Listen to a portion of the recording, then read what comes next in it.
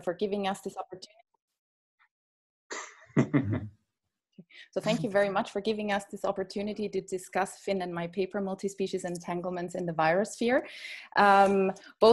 Finn would later introduce himself, but both of us, we're here situated in Zurich at the University of Zurich, the Institute of Asian and Oriental Studies.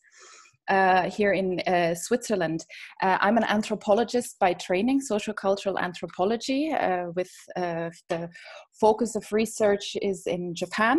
And now currently my new project is on aging in Japan and the use of robotic devices in the framework of care. So it was first, I was looking at robotic devices including also those that support caregivers in different functionalities in, say, like lifting elderly in and out of the bed or the bathtub and whatnot. But then I came across more and more of communication robots, as a social robots, and this is now my focus of research, because to use Cheryl Turkle's terminology of a second nature that we're introducing in the midst of care, what does that mean, and in what way will it change the dynamics of care? Because soon in Japan we will have a gap of 400,000 care workers, too few, and you have a big number of elderly, which is rapidly increasing, and they have very restrictive immigration laws. And despite the new revised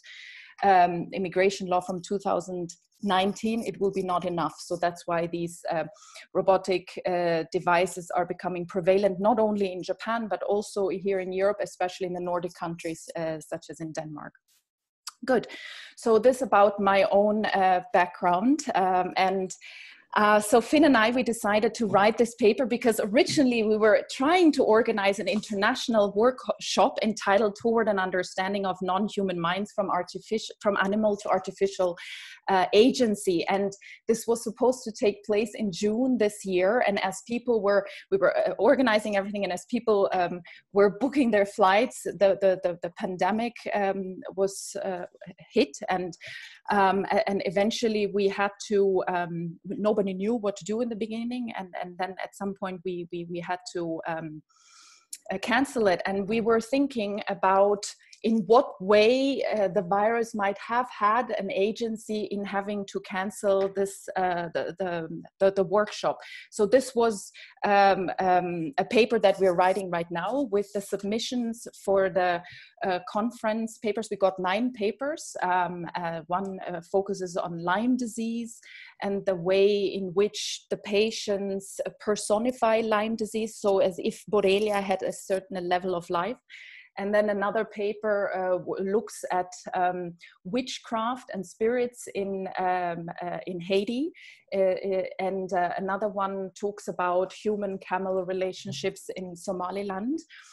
And so we're trying to, basically agency is an important topic for us. So whether the virus might have some level of agency is a paper that Finn and I are now planning to write as the introductory chapter for the special issue of this workshop conference. And basically the conference, just to give you a very, within a minute, I can quickly explain the content. So in the pre-modern world, animistic societies believed that not only humans, but also non-human beings were able to express agency. Agency is defined here as the ability to initially shape one's own surroundings at the both conscious and subconscious level. However, scholars in the Judeo-Christian tradition have long relegated claims of non-human agency to the sphere of misguided anthropomorphism, recognizing only humans as having the ability to transform ideas into actions. And in the 21st century, these long-held beliefs have come under renewed scrutiny. Recent scholarship acknowledges that non-human animals are not merely passive objects or prompts of human actions. Rather, growing evidence shows that they not only react to humans, but also help shape human history through their subconscious actions. And within Japan, also the three organizers of this conference is Finn, Melissa, and myself. We are all focusing in our own research on Japan, Finn as a historian, Melissa in literature, and myself in anthropology. So in terms of my work, I'm trying to understand the higher acceptance of robots in Japan. And there is a level of maybe the Buddhist framework, but also animism that plays a role. So our main questions were, how does the introduction of non-human agents affect our understanding of the nature-culture divide? What measures can be employed to prevent anthropomorphizing non-human agents? And lastly, what ethical and social issues emerge when humans are decentered as the predominant reference of agency? So this was the workshop, the conference, and now we were able to move the workshop as Zoom discussions online, which happened a few weeks ago, and we're hoping to have a special issue come out with the 9 paper submissions that we received. Yeah, and I would follow up, shortly also introducing myself and then giving a bit more context on the paper you have read here for today. So as Anne said, I'm a historian, more concretely an environmental historian. I have made my PhD about whales and dolphins in Japan, looking at how certain Japanese societies in pre-modern times have believed that whales were gods who were bringing fish towards the shore. And because of this, it was not allowed to hunt whales in these regions. And as you may know, most people believe that Japanese have always hunted whales, and I show that certain regions did not do that. So this was my topic for my PhD. And I also came from this perspective of the interrelation between humans and whales and how they interact. And this was also my original idea why I proposed to Anne and Melissa this conference. And as Anne has said, we got off topic a little bit with the pandemic. And we began to really invest a lot of time to really understand what was happening right now in this current world situation. And as East Asian specialists, both of Japan, not of China, but nevertheless, we felt a bit closer to the origins of this virus and how people perceive it there. And so we did write back in March a draft paper. I think it was about 10,000 words about everything we have experienced. We really read into the literature of what Chinese scientists have discovered about coronaviruses, especially in 2002 with the first coronavirus outbreak, the SARS. And we soon realized that there was more than one topic that we wanted to talk about. So one was about the agency, and we have put this to the special issue. And then was the other topic that emerged out of this, and this is these multispecies entanglements and how the Anthropocene, a topic I also wrote about in my PhD, is maybe connected to this. And the more we read about the topic, the more we saw this is an own topic that merits its own discussion. So we separated these 2 papers to the one you have now read today, and in which we argue possibly that the Anthropocene will bring forward more pandemics like this, as the multispecies entanglements, especially if we look at the viruses, are more and more converging, and we see more of this spillover effects. That being said, we are not biologists. We have consulted some biologists in earlier versions of this paper draft. We are not Chinese experts. We have consulted Chinese experts on earlier versions of this draft, but there's still a lot for us to learn, and we really like the expertise. We hope that this Zoom meeting can provide us. So we are open to suggestions of how to improve the paper and of honest feedback. So thank you both for offering the paper. And I just wanted to zoom in on a line that's super important in the paper. You know, the idea of virospheres in the title. And you've got a sentence saying, it's now accepted that viruses by far are the most abundant organic entities we know of, probably even more common than all other life forms combined. I mean, that's a huge sentence. And I just invite you to kind of slow down with that and unravel what that might mean for multi-species studies, or you know, kind of what are the broad implications of that sentence for rethinking some of the fundamental relationships among life on Earth.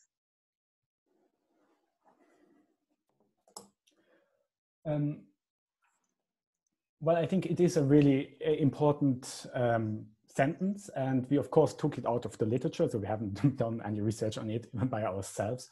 But I think it really shows of how much we as human beings only think of things we can see and we experience in our everyday life, and we forget that there's so much more beneath the visible world, and especially even below the bacterial world, there is a whole sphere which has its own rules, its own interactions, and it sometimes comes up to us. We often see it as diseases or harm towards us, but there is much more than that. And the notion of the virosphere, so a whole world we cannot see but still is there and fundamentally changes not only human experience, but the whole biosphere and how everything works and interconnects with each other, was really intriguing for us.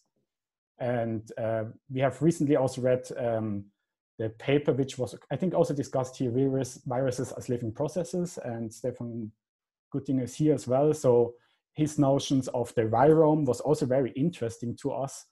And we are still trying to find a middle ground between the virosphere as the place where the viral cloud interacts with all its hosts, and the specific viromes of a single individual is wrong, so of a being where all the viruses sit inside the body of someone and are essentially part of this body. And we have to get away from this idea of concrete singular entities that stand side by side, but much more. We are all interconnected, much more than we have ever believed a few years back. Yes, and to add what Finn was just saying is that the virus is not only, as we understand it, not always an enemy, because like it would be surprisingly that we are still alive, because apparently 8% of the human genome is partially viral. And then we read that, for instance, syncytin, for instance, codes for a protein made in the placenta that allows a fetus to draw nutrients from its mother. And it's a viral gene indicating viral infection enabled the evolutionary emergence of mammals. And this shows that the human is really a part virus as well. And this is one of the reasons to care about viruses and not always viruses against us. And apparently there is more than 8%. It could, if you look at the ERVs, the endogenous retroviruses, it seems that there is that part of the human genome is even more viral than we assume it is. So there is still much that we don't know yet. Upwards of 50%. I mean, that's, you know, and it's interesting, you know, this is kind of old news for genomic scientists. You know, when the human genome was sequenced 20 years ago, like that was one of the findings, is that, you know, there's all this viral DNA in us.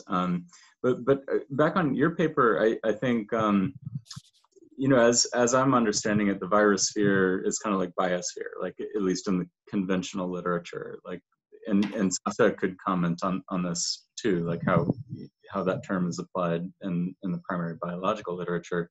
But here, my sense is that you're trying to do something different. You're trying to introduce this idea of the anthroposphere and sort of distinct virospheres. So maybe if you could say more about how you're trying to kind of take conventional definitions of the virosphere and push them towards something else. Yes, you're absolutely right. We are trying to do something a bit different with the virosphere. So in the biological literature, as we understand it, it's very broad definition of, well, every virus and hosts organism interacting with each other. And we wanted to make a bit more of distinction, saying that the virosphere is not uniform, as the same as human presence on this planet is also not uniform. So we have certain ecological systems, ecosystems, in which certain processes, certain species, or certain, well, if you want to define viruses as living processes are more prevalent than in others. So our idea of the virosphere is that certain human populations, for instance, have certain viral clouds inside them which they give to each other. And when they come in contact with populations which do not have the same viral clouds, they may interact with each other and change the viral clouds of each other. And this gets really interesting if we look at multi-species entanglement, because it's not only between humans, but also between different kinds of non-human animals, for instance.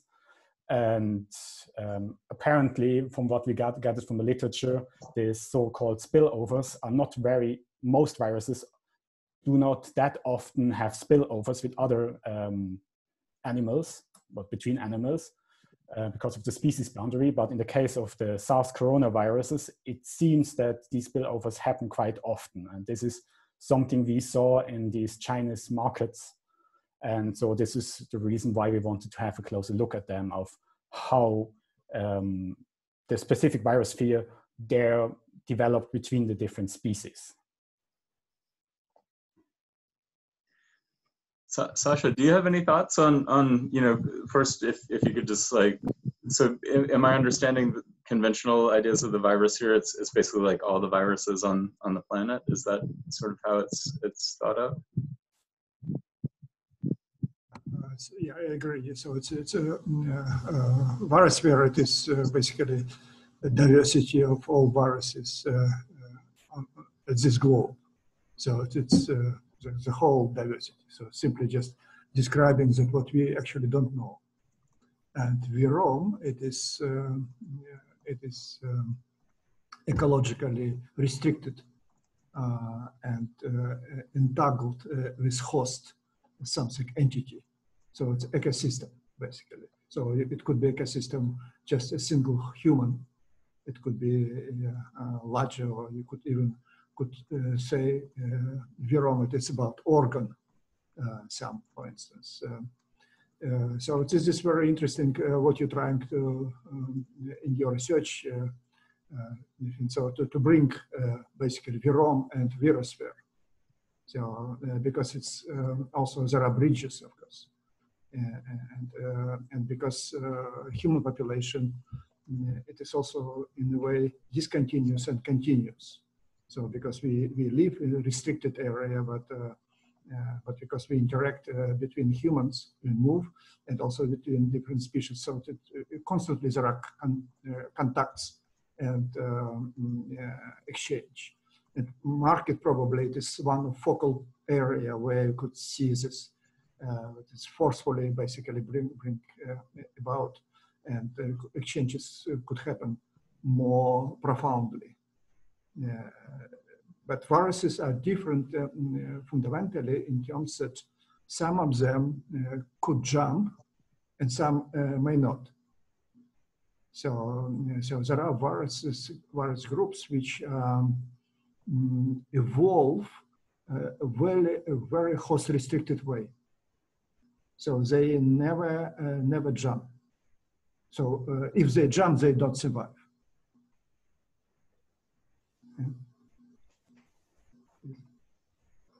I don't know. That was helpful, thank you. And I would love to push at the Wuhan story a little bit. You know, I've already done this in print, and you've probably heard me talk about it. But for me, it's less an issue of, you know, in part it is the narrative emplotment, in part it is the Orientalism and the storytelling, but it's also evidence. And just thinking as a critical, you know, historian of science or epidemiologist, one sees that the first 3 cases described in Wuhan were not associated with the wet market. So I think, you know, critical storytelling practices that is attentive to the archive in this case shows that, you know, if you're trying to identify a moment of emergence, and I think that is so difficult because of the ways, you know, now we know that it's a very tiny fraction of the people who are infected with this virus that are showing up at the hospital with severe symptoms. An even smaller fraction are getting intubated. So the likelihood that even those 3 patients are the first, that I just don't think that that's very likely. So I would continue to push against that Wuhan story, the wet market story, maybe even the Wuhan story, and just think about the spaces of the unknown and unknowability at this point. I think until we have, and this is something that Sasha and I are talking about, like more robust and diverse sampling practices that aren't just sampling bats. I think you can think about the bats as a problem in, again, the history of science. Like someone gets an idea, this is a taxa where you might find viral diversity, they study that, those genomes are overrepresented in the databases. So it's kind of an artifact of scientific memory practices rather than clear genealogies and origin stories. So I wonder if in this paper there's a space for this unknown and unknowability at the current historical moment, also recognizing that by the time that this gets published, like that empirical basis that you're basing these claims on could radically shift as more basic empirical work is done. Yeah, you're absolutely right. At the moment at the present moment, we don't know where the current virus did emerge from. We tried to address this in this latest version you have read in, well, also referring to your paper.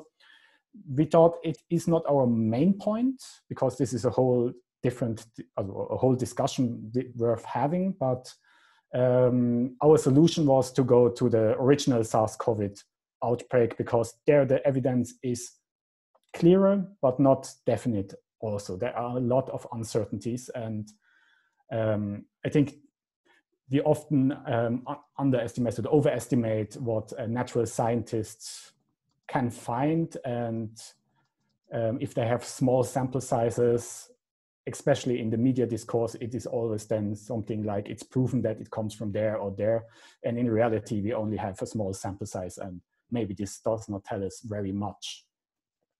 Exactly. But for us, yeah, so close, please go on. Or I'd say maybe less the size of the sample, but sort of the breadth and the depth in terms of where the samples originate from. So it's less like the number of samples, but sort of where they are. Now we've got a bunch of COVID-19, SARS-CoV-2 genomes, but it's just as Sasha will tell you, it's a very tiny little fragment of species. Mm-hmm. Yes, yeah, but this is exactly what the issue was when we were starting to write. We were focusing on the Wuhan, and then we were not finding that much literature. None of us reads Chinese on the wet markets, and so because there was so much uncertainty, and also the discourse of that it might have jumped from that Wuhan lab, or like lots of conspiracy theories and a lot of unknowns. So that's why we decided to talk about the first SARS and MERS, and just say that at the time of writing there's so many unknowns, and still for the SARS it's very hard to pinpoint where actually this emergence was.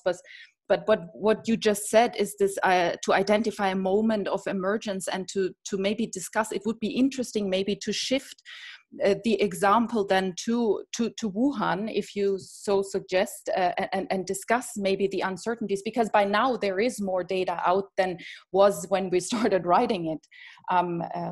Maybe we can do that, but it was really to try to circumvent that issue because there were so many unknowns, really. Fawn, you have a question in the chat about Ted Bester's work in the Tokyo market? Yes. Thank you for a really fascinating paper. I'm looking forward to hearing updates as we continue to explore what's happening with the market. I'm kind of really curious on two things. One is I was in another Zoom meeting. I learned that the term wet market, I mean, as a Chinese native speaker, I had no idea of its exact translation. And I learned from another Zoom meeting that it actually started in Chinatown in San Francisco.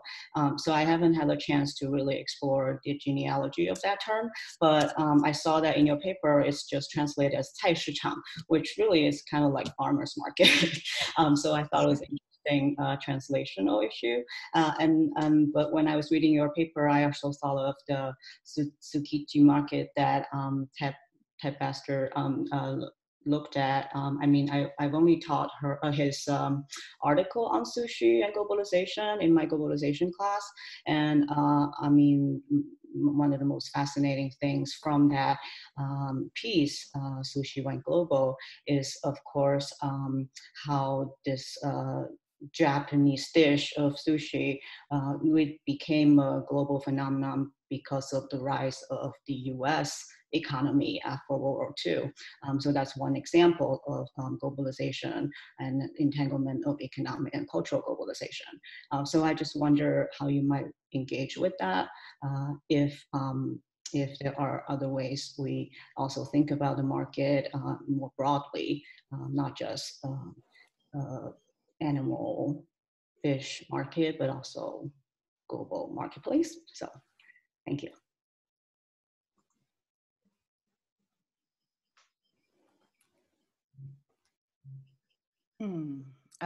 Yeah, that's a very good point. I am familiar with the work from Ted Baster, but I think this would be outside of the purview, of the scope of this paper, because we were really trying to engage with multi-species entanglements.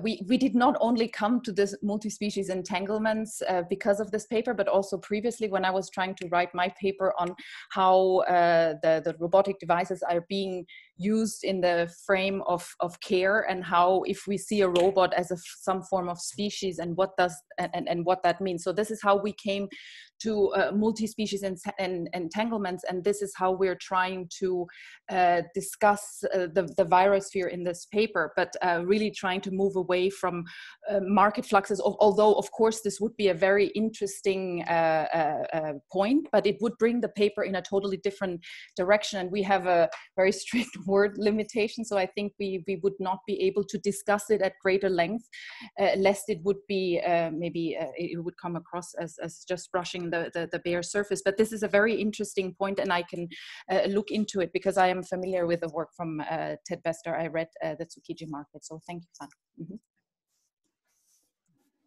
Eleni? I mean, just to follow up on Fan's question, which I think is, I mean, it's important because it brings in politics, and that's the, reading your paper, that's what I've been missing. Been wondering what, I mean, there is a lot of politics, like everywhere, but I mean, you situate yourself in the critical literature about the Anthropocene that goes against just treating the Anthropocene as caused by humanity in general.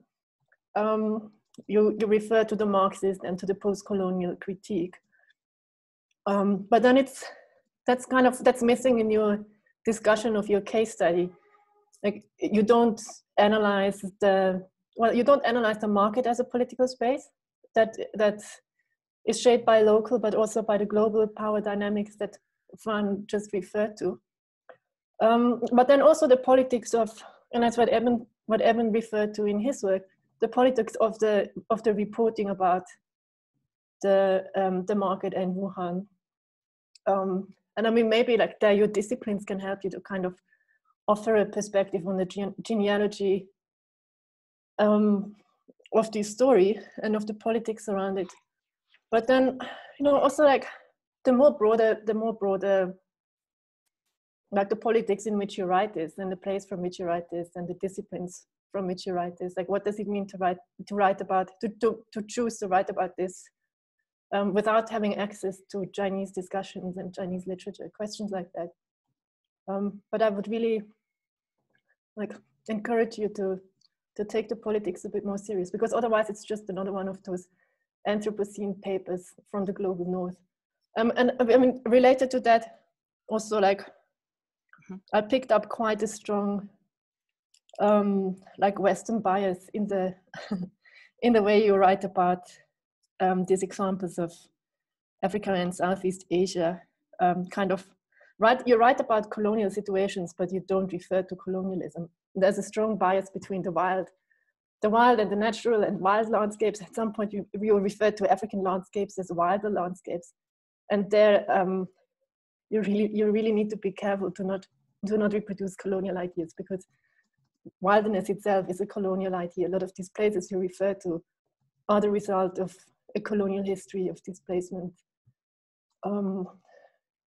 Exotic animals. I mean, what are exotic animals? Exotic animals are animals that are local to somewhere, that somebody from another place defines as exotic. Just stuff like that. There's a lot of politics in your paper that kind of like that just go unaddressed, and that I think are very important to address in a paper about the Anthropocene and about this topic. Thank you very much. I agree with you. The term wilder landscapes and exotic is very problematic, and we will have to rethink if we really want to use these terms or find other ones. So thank you for that. On the other hand, again, this is something Anne said before. This would take the whole paper in a whole different direction, and it wouldn't lead there where we wanted this paper to go. And I think politics are very important, of course, and colonial politics as well.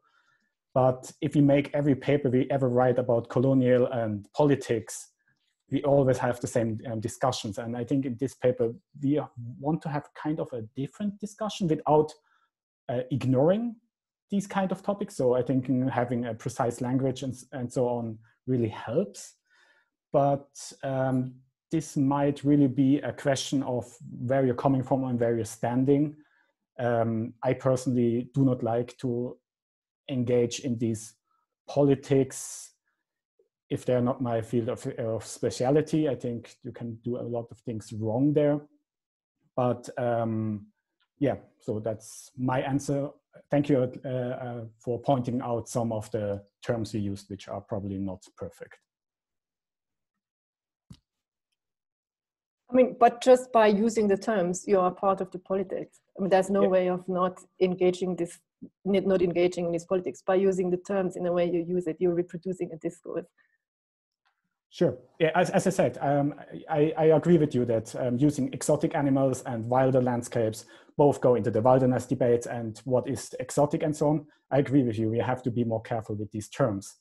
But as I said, at least for me personally, having a discussion about colonialism is not the point of this paper, even though you could make it the point if you wanted to. But again, you can't do everything in one paper. I already think that our paper is a bit overloaded with very many ideas. Not all of them are thought out. So putting in more layers than even that, well, you are free to disagree, and maybe others will here disagree with me. But at some point, you have to focus on something. But please disagree with me. So Sasha's got an interesting comment in the chat about MERS-CoV. So in part, I think it's important for us all to recognize that these are all the same species, and this is kind of some of the core work that Sasha's doing. But Sasha, do you want to tell us more about, so it sounds like there's multiple events back and forth that have been documented between humans and camels? Right, yeah. So SARS coronavirus and SARS coronavirus 2, they belong to the same species, which is severe acute respiratory related coronavirus. So there is another species which is called Middle Eastern respiratory syndrome related coronavirus, which include many viruses, and including MERS coronavirus, which jumps from camel to humans. It is established, unlike with SARS coronavirus, which we're still debating original host. It's likely, but we don't know. But in this case, we know it is from camel. And unlike with the SARS coronavirus, these jumps happens almost every day. So this is a big difference. So it's people outside probably coronavirology don't appreciate as much this fact. But we have hundreds jumps which realized in the human infection and sometimes in death. So totally, it's probably a number of people died close to 2,000. Yeah, so the 8 years, and they happen mostly from independent introduction of virus into human population. It's not something like what we observe now when it's spread from human to human. With MERS coronavirus, it's always jumped from camel to human. And so then maybe few people are infected, so few died, but every case it's almost it's a new case. So you have a statistic there, so because it happened in different parts of the country. So it's mostly in Saudi Arabia, but also in some other places, and so in different families. So so you have something that you don't have with SARS coronavirus, and you solve problem with ancestor.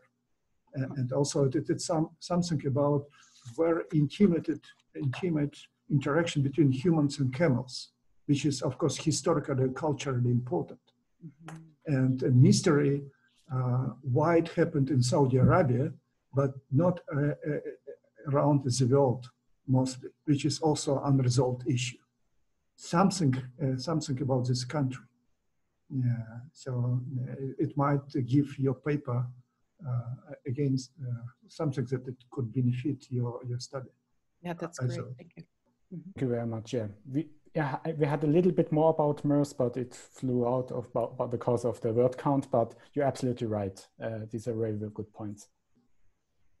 And I think the paper is also an opportunity. Like everybody's writing on SARS-CoV-2 right now, and more these other kinds of stories. I think that emerge. That's super important. I wanted to, so Sasha has taught me two important things that I noticed in your paper in the recent weeks. For starters, it's a matter of the specificity of how these viral genomes come together. So you use the word reassortment in talking about Celia Lowe's H1N1 influenza virus. Those viruses have chromosomes, so that's a different process than with the RNA. So coronavirus is the SARS-CoV-2 is a long RNA virus, so it doesn't have chromosomes, but it undergoes recombination. So that's just a matter of terminology. But something that Sasha was pointing out in talks by genomic scientists at the Cold Spring Harbor Symposium is that many people are conflating the disease with the virus. So conflating COVID-19 with SARS-CoV-2. And I noticed in a couple of times in the paper, you're talking about the disease. And there is that slipperiness, I think, in the primary literature within the biological sciences. And I see that same slippery, it's not to say that you're making the same error that a lot of other people are making. And I think Sasha's really important work is to point out that slippage between, because so many people get the virus and don't get any disease. And I think part of Sasha's project is to document that full diversity of these viral populations.